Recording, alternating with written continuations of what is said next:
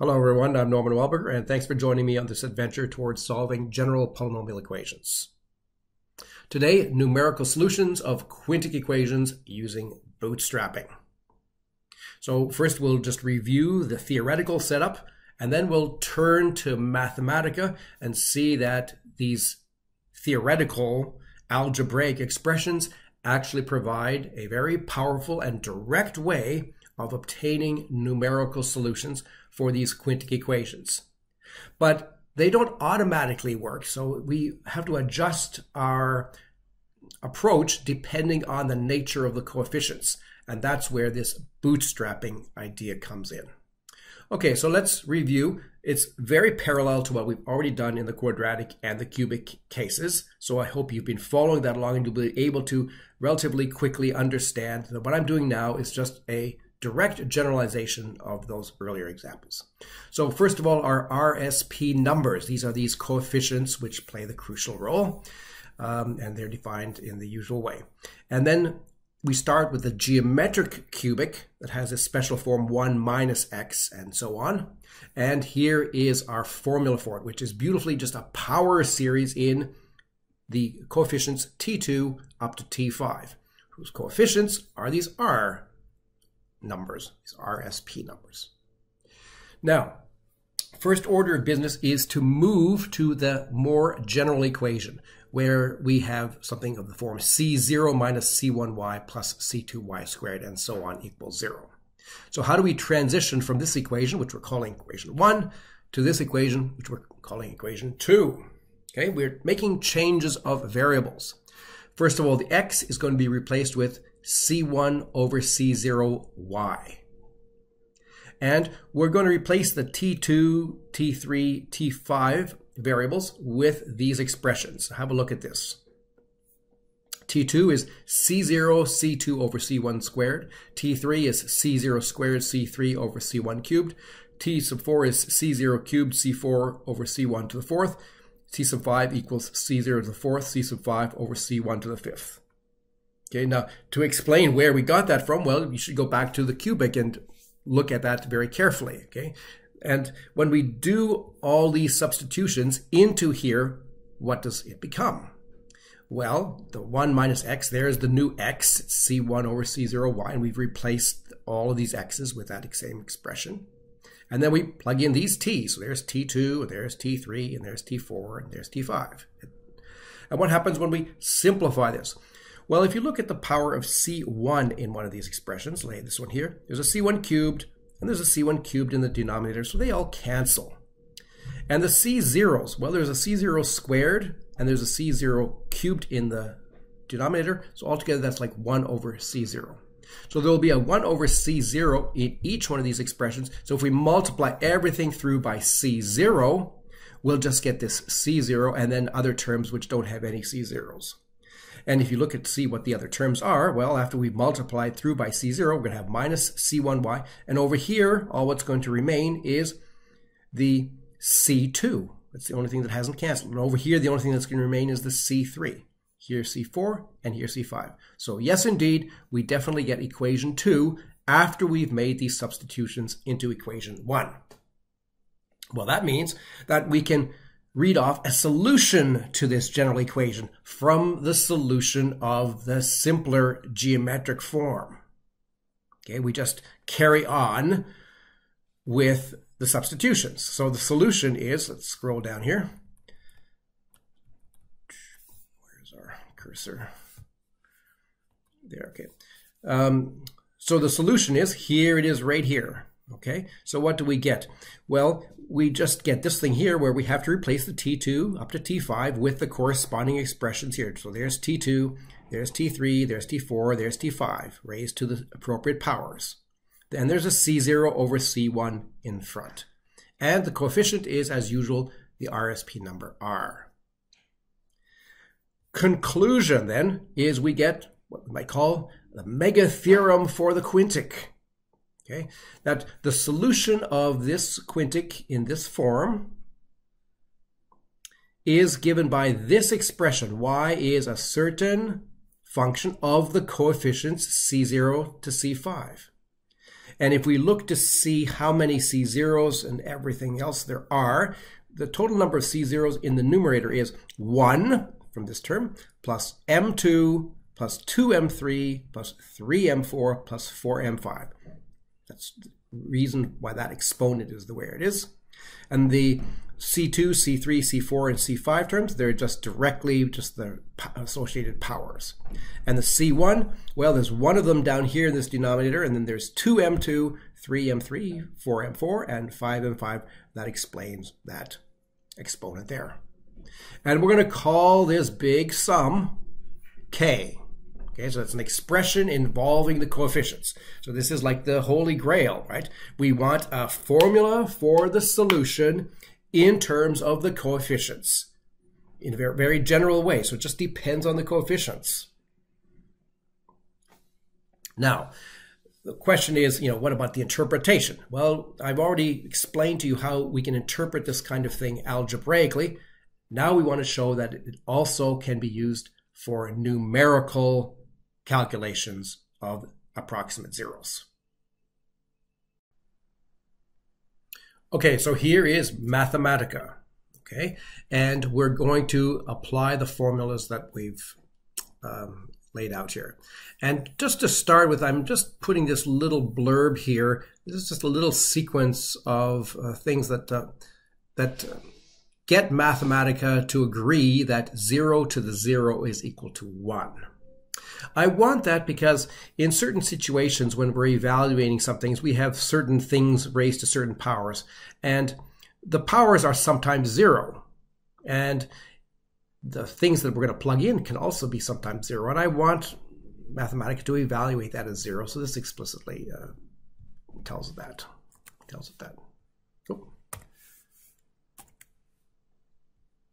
Oh, see, so here I haven't actually run it. So it says, if you just evaluate this thing here, indeterminate expression encountered. So now I'm going to go here and I'm going to run this thing. And now I'm going to run this. And now Mathematica agrees that that's equal to 1. That's the effect of this little sequence of commands. Okay, so let's get to it. First of all, first order of business, defining the RSP numbers are. So this is direct thing here.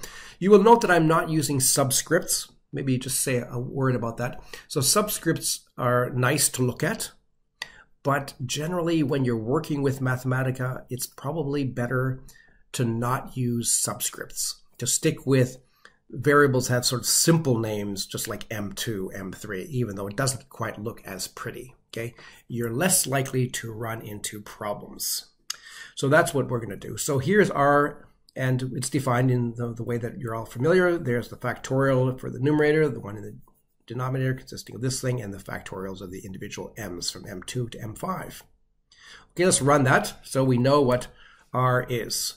Let's just check. Okay, R of something, 1, 3, 2, 6. What is that? Okay, it's some big number. Excellent. Okay, so it knows what R is. So let's delete that. Okay, so now let's go to f. So here is the f function. Remember that was the solution to the geometric quintic, okay, the one involving t's. So it's a sum over R, M2, M3, M4, M5, and it's a pure power series in T2, T3, T4, and T5.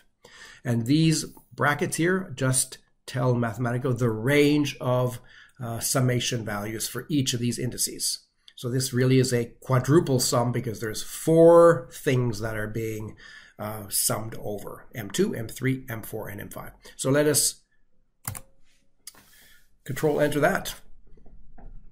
Great. And the more general solution involved that K function. Remember that involved all the coefficients of the general thing.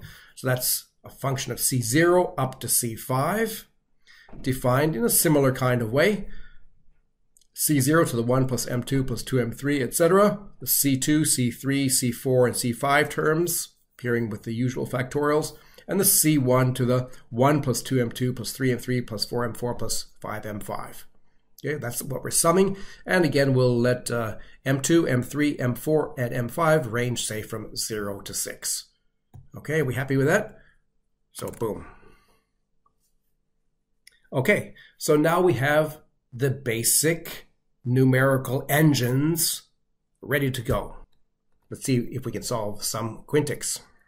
Okay, so some numerical examples of the geometric quintic. So let's start with a geometric quintic. So that's relatively simple. So solve, so the equation is something like 1 minus x, I'll say plus 2x squared minus x cubed plus 3x to the 4 plus x to the 5. Okay, we might solve that for x. But I want a numerical solution, so I'm going to put n solve here. Okay, so let's see what happens.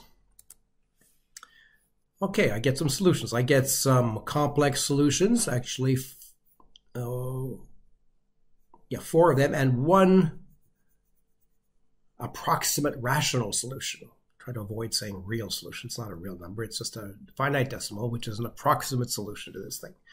Okay, so let's see if our method might have gotten that. How would we try to get that?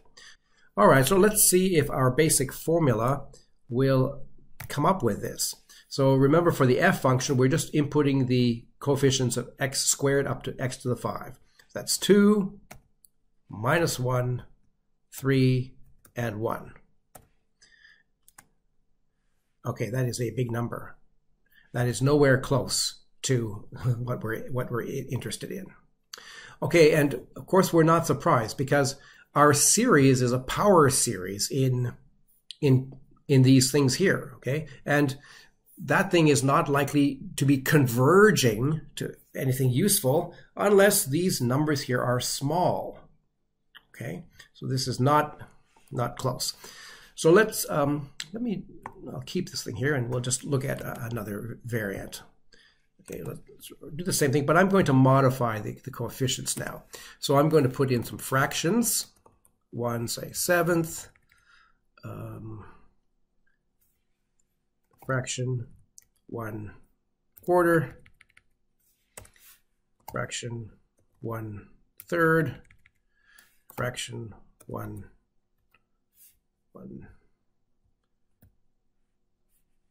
say 10. Okay, and let's solve that now. Okay, so now let's calculate the answer from the formula. So that involves the coefficients 1/7, and then we had minus 1/4, and then 1/3, and then 1/3, and then 1/10. Okay, and I want to evaluate that numerically. So numerical evaluation is like an n. So I'm going to put an n in front of that and evaluate numerically. So that's a very big thing. Okay, that's still our method is still not working, and probably it's because these numbers are not yet small enough to get convergence. So I'm going to just modify things up here. I just want to see if this thing is converging to something, if the coefficients are sort of, say, suitable. So I'm just going to multiply all of these by 10. And I'm going to reevaluate this. Okay, now the solution is minus 4.91 and some other stuff. And over here, now I can quickly just go over here and modify these. I'm just multiplying them all by 10. And I'm going to rerun this. And I'm getting 1.03821. Oh, actually, but wait, that is one of the solutions. So the thing has changed. It's not just this solution. There's also this one over here, 1.03821. So we're actually getting that. And now I'm kind of interested in, well, how close are we? Okay, because it's all just approximate. So let's try to involve some precision. The way we do that is in the n solve, we just add an extra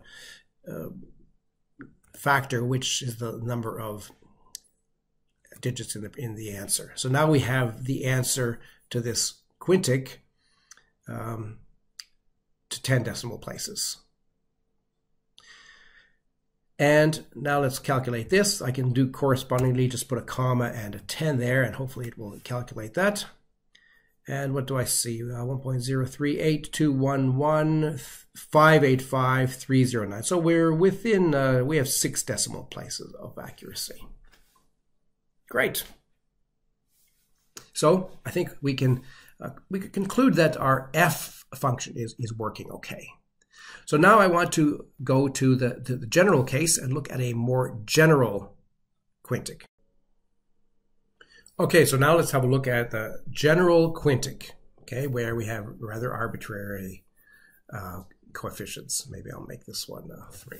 3 minus 8x plus x squared minus 2x cubed plus x to the 4th plus 3x to the 5th equals 0. We want to solve that for x numerically. Okay, and we see we have three zeros. Okay, so let's have a look. First of all, can we find this using our k function? Okay, so let's look at n. That's evaluation. Then k, and then the coefficients are going to be 3, 8. I have to ignore the minus sign there, and then 1, and then minus 2, and then 1, and then 3. All right, and one more bracket. So let's evaluate that. We get 0.385194. Excellent. Okay, that's good agreement with this value here. In fact, if I wanted to just see how good agreement it is, I could go up to, say, 10 places, and I could also go up to 10 places here. And now how's the agreement? 385,190. So up to about 5 decimal places. Okay, that's good. Now, what about, well, first of all, one of the reasons why this thing worked is because this 8 here, right, is a little bit bigger than the other ones. So that's, I've arranged that, so I wanted to check whether this thing is going to give me the answer that I know it should give me if the coefficients are kind of well chosen for our method. So what happens if that's not the case? So let's have another look. We'll modify this. We'll make this 8 much more modest, say maybe just 4. Now it's comparable with the other ones. Let's see if we still get something. So first of all, we'll solve it, and then we'll have a look at this. We can change this 8 to a 4, okay, and see what we get. We get something 10 to the 14. So obviously that's far off. All right. So how could we modify our strategy now to try to get at a 0 in this more general situation where we do not have the favorable situation of having a big C1 term compared to the others? Well, bootstrapping is one way of thinking about this. Okay. Now what we should do is we should first look for an approximate 0 and then move towards that. Okay. So an approximate 0 is, say, minus 1.5. So let's define, say, a function g of x. G of x will be equal to, and this is what we're going to take. All right. That's our function. Let's define that. And now we're going to look at expanding a translate of that. So we're going to translate that function by an approximate 0. So let's look at the approximate 0 minus 1.5. That's an approximate 0 to g. Okay, so let's just check that. What's g of minus 1.5? That is 0.28125. Okay, you know, it's pretty close to 0. Okay, fine. So what I'm going to do now is, instead of calculating that, I'm going to calculate g of x minus 1.5. Okay, and I'm going, well, let me just do that. If I just do that, I get this thing here. But I want to actually expand that, so let me expand it right off the bat. Expand. Okay. So have a look. I'm getting a new quintic, but crucially, you see this constant term was the value of g of minus 1.5 that we just calculated, 0.281. And that's not really small, but it's smaller than the other ones. So there's a good chance that that's going to help us in having a series which is kind of converging to something. So let's go here and let's go down, and let's now replace these things here with, say, 0.28, 125, and then 41. I better put a minus sign here. Minus 41.9375. We probably don't need all these digits, but anyway. Minus 77.75, and then 59.5, and 21.5, and finally 3. Do I have them all right? That one, that one, that one, that one, that one. Oh, there's a minus sign there, sorry. Minus 21.5 and 3. All right, let's evaluate that thing. Minus 0.00624463. Now, what am I going to do with that? Well, I'm going to add that to minus 1.5. Okay, so if I take minus 1.5, and I add what I just got, I get minus 1.50662, which is what I'm getting here to 5 decimal places. So this is a demonstration of how bootstrapping can get you closer to a 0 once you know you have an approximate 0. And this might also be useful. I mean, if we had an example where we had, say, more than just one rational or approximate rational solution, let's say we have about 5 approximate rational solutions, then we might be able to obtain more than just one of them by starting with giving one of these seed values, which is close to one of these, and then hopefully it will converge to the one that we're interested in. So in summary, I think this shows that our formulas are essentially correct. There's still a very big question of how to efficiently create a technology that actually helps us solve numerical solutions in general, right? So what do we do depending on the nature of the coefficients? But overall, we have now a mega solution that covers both the algebraic side of things and is pretty effective on the numerical side. So I think that's a cause for celebration.